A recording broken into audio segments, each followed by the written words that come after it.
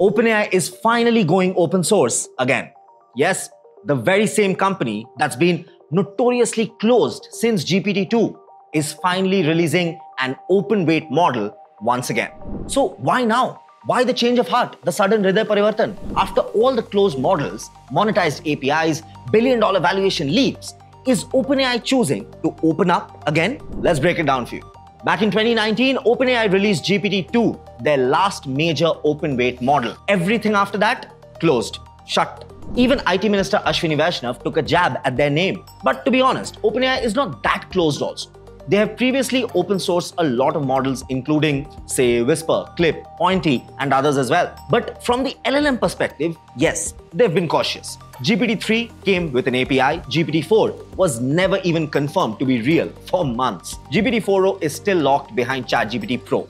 But now, it is preparing to release a powerful new open weight language model. One that developers can run locally, fine-tune, even modify, deploy securely for national level use cases. So once again, the same question.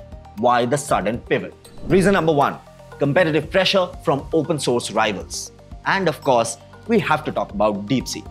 China's DeepSeek just launched an open model which ranked number 5 globally. OpenAI just had to respond. And open source models are now a developer's favorite. Why, you ask? Because they allow on-prem deployments, full customization, data sovereignty, research-grade transparency, and a lot more. So obviously, developers would love it. Reason number 2, as we ended the last reason, the developer community demand. OpenAI says that they've heard from developers loud and clear. From startups to governments, people want models that they can control. This is especially true for countries and industries with very strict data laws, where API calls to a US company just don't work. They're now hosting feedback sessions across, say, San Francisco, Europe, and APAC as well, to shape how this open model should evolve. Reason number 3, strategic sovereignty. OpenAI's pivot is not just philosophical, it's geopolitical as well. In a world where sovereign AI matters more than ever, having an open model means governments can train on secure data. Hospitals can run AI on local servers. Defense organizations can use AI in air-gapped environments as well. And let's be real, this also builds trust. In a time when closed models raise questions about, say, bias, safety, alignment, OpenAI's open model will let researchers audit safety features. It can test biases, evaluate performance independently.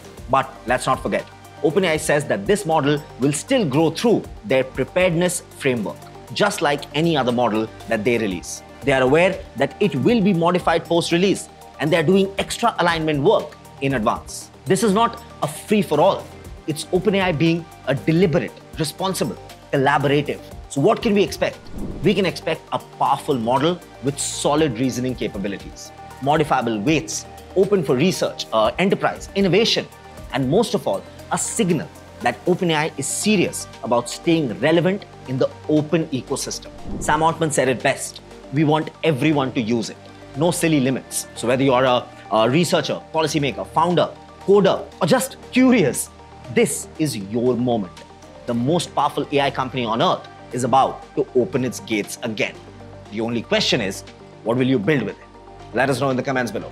Make it long. We want to read. We want to discuss. For more such deep dives from the entire world of tech and AI, don't forget to subscribe to AIM TV because think AI, think AIM.